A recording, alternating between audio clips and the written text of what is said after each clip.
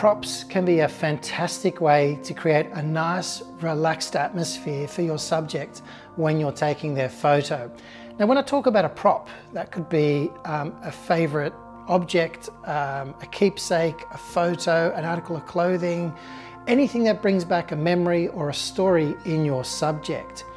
When your subject is holding a prop in their hands and you invite them to speak about that particular thing, it creates a connection. It creates a moment where they're relaxed, where they're engrossed in story, and you'll often find a really interesting connection at play between your subject, the prop that they're holding, and you. And you'll be able to capture that in photo imagery. When someone is really engrossed in conversation and they're in a space they feel comfortable with, you're going to get the absolute best of them as well. For instance, this is a little prop that I brought along just to show you today. Now, for me, I love this clock. It's called Today, and it's a uniquely made desk clock which basically has only one hand on it, and this hand will do one complete rotation in 24 hours. What I love about this clock is it reminds me about presence in the day, and it reminds me about that it's not the minutes and the hours that count, it's the moment where we are in the day.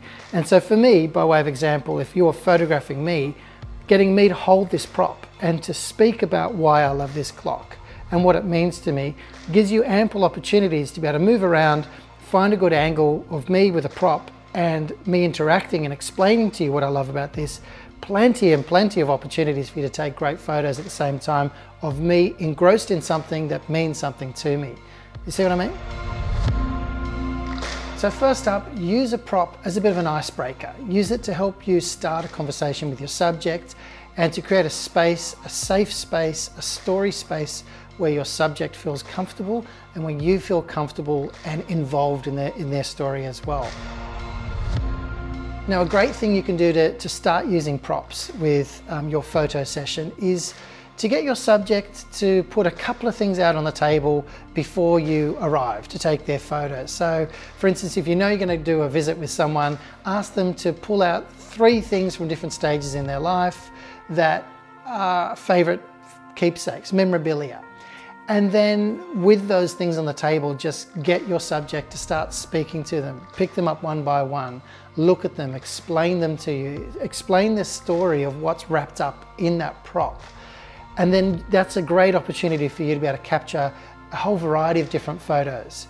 Wide photos, close photos, photos of the object, photos of their hand holding the object, photos of their eyes looking at the object. And they will look back at you as they're speaking as well. So there's so many great opportunities there when you're using props in your storytelling to be able to get that unique connection between the subject and your lens.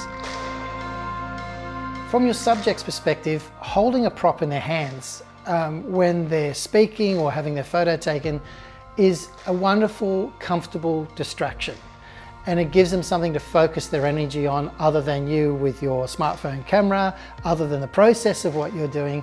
It gives them something to be engrossed in and something to magnetize their attention towards. So it's wonderful for keeping your subject comfortable, keeping them connected, and keeping them relaxed above all while you're taking their photo.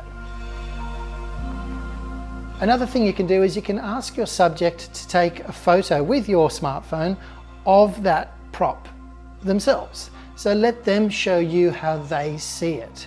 Let them frame it, let them take a photo, and then let them show the photo to you and explain maybe the photo rather than holding the physical prop. That way you can then say, well, would you mind if I have a go? Can you hold the prop and I'll take a photo of you with the prop? You know what, even taking photos of props on their own is a great photo opportunity. I know when my dad passed and I was cleaning out his garage, rather than keeping as many things as I possibly could, which was just impractical, I didn't have the space to keep all of his things, I just found a shoebox and I filled that shoebox with as many things that would fit in it that to me typified my father and things that I identified as being a part of him. So some of his work tools, a little floppy hat, some glasses, a stapler. There's a whole range of different things that were inside that shoebox.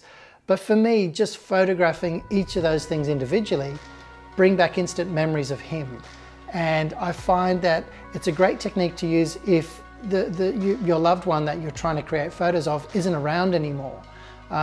Think of going back and finding some of their keepsakes, some of the things that they left you, and photographing them, because simply looking at those photos will open up a whole world of storytelling that's very personal and very deeply rooted to you and your connection to that person as well.